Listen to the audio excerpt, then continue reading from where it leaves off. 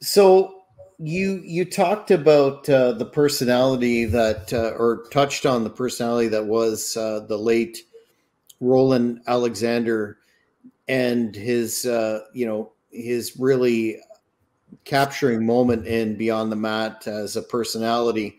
Modest, when we interviewed him, said that that really didn't capture who he was as a person. It was rather stereotypical portrayal as a sleazy promoter. What were your experiences dealing with Mr. Alexander?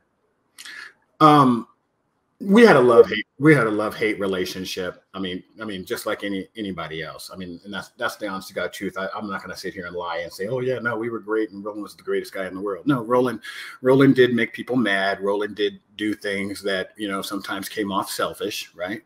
But when we look at the big picture, right, in the greater scheme of things, right, he provided the platform for all of us to do what we could do in this business, right? If it wasn't for Roland, if it wasn't for APW, I would have never been in Beyond the Mat. I probably would have never, got into pro wrestling, right?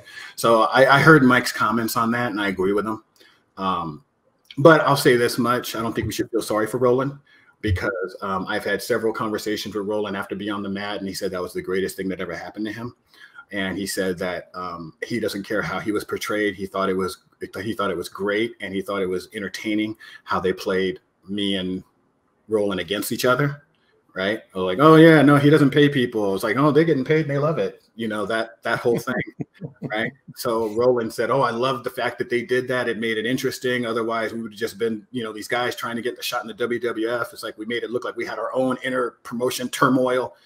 So, Roland dug every piece of it, and his APW boot camp went through the roof when Beyond the Mat came out. So I don't feel sorry for Roland one bit. He was very happy to be in that movie, as well as myself and Mike. I just talked to Mike all the time, and I was like, we hit the lottery by being in that movie, because Barry had gone all over the country interviewing guys in all different promotions, and he picked us. Well, absolutely. And Beyond the Mat is, an iconic feature in the wrestling community, the classic wrestling community. Everybody's still talking about it and talking about Roland Alexander, and how many independent promoters out there have there been that don't have that name recognition or downright affection for their memory. I'm going to change gears on you just for a second, just to show you how big Roland got. So I ended up going and training. Terry Taylor was a good friend of mine, and Terry, when he was in WWE, he tried to get me in WWE. When he was in WCW, he tried to get me in WCW. And I remember he brought me over to the power plant. So I'm in there rolling around with Paul Orndorff, Mr. Wonderful. And when I was a kid, he was my favorite wrestler, right? And I just couldn't believe I'm in there with him. And he told me to throw some punches. When I threw some punches, he said, where were you trained?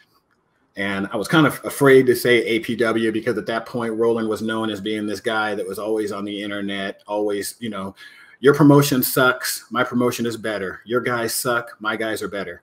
So it was always like, it was sometimes hard for us to get bookings, because, nobody wanted to use the guys that Roland kept shoving down their throat, right? So when Paul Orndorff asked me where I was trained, I said I was trained in California. And he said, kid, I asked you where you were trained. And I said, I was trained at APW. And he said, isn't that the promoter that's always on the internet talking shit about people? Hope you can bleep that. And I said, yeah, that's him. He goes, well, you were trained right. And I remember telling Roland, I said, Paul, Mr. Wonderful Orndorff knows who you are. And he said that I was trained right. So if it wasn't for that movie, they wouldn't even know who he is.